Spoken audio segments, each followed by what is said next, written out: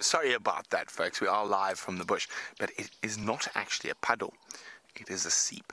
The elephants have actually dug this out, but they haven't used it for a while. And you can see there's lots of Inyala tracks and other animal tracks. And it's been here long enough that there's actually algae growing in the water.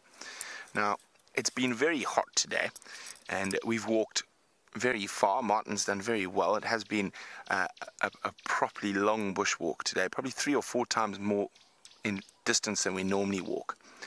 But now, because it's been so hot, I'm quite thirsty. Now, this is an ideal spot to find a drink. Now, when I used to work in southern Tanzania, we used to go on anti-poaching patrols of 3 or 4 days, and we can't carry enough water for 3 or 4 days.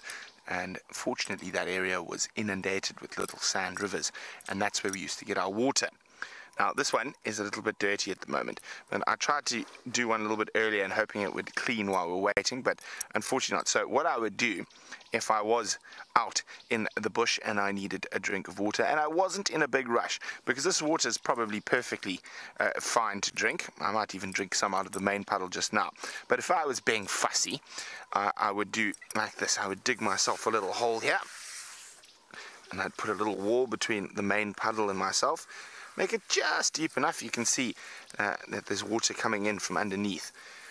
And the trick is not to let the sides collapse. So actually my trackers up there taught me how to do it. So you actually just want to leave a little lip like this. Now, this little lip that I've left here is actually where the water's feeding out of. Now the water looks quite dirty, but see, it's deep enough now that I can actually put my hands in. So what I would do now, if I wasn't in a rush, and now it's been a hot morning, we've walked far, so I'd dig a nice little puddle like that, and then I'd probably find myself a good shady spot to have a rest till we started walking again. And over this time of about half an hour, 25 minutes, this water would actually become crystal clear. Now, this is only if you're lucky enough to find a seep like this, but normally you would actually have to just dig it straight out of the sand, and you want to find spots where there's damp soil. You can see how damp the soil is here, so it shouldn't take me too long to get water again. And here we go. I mean, sometimes you can get cleaner water quicker from doing this. Now, again, you've got to be so careful about the sides falling in.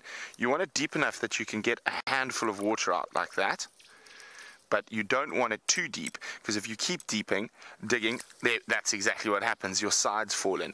So it's quite an art to dig a nice. You can always get water, but to get nice, clear drinking water, you've just got to be patient and take your time. See, now I'm worried about the sides falling in. So there we go. That should work now. So there's a little undercut that you can't really see. There we go. You can see it there. And the water is actually seeping in from the undercut here. And that's where the clear water is going to come from. There we go. And I've drunk many, many, many liters of water from spots like this. Oh, this is so nice. It's really hot, so that's quite. Let's cool down. So fortunately, I'm not desperate for water, so I don't have to wait half an hour for this to get clean before I drink it. I can grab some water from Herbie's backpack. We're going to start making our way slowly back towards camp. While we do that, let's go see what Jamie's up to.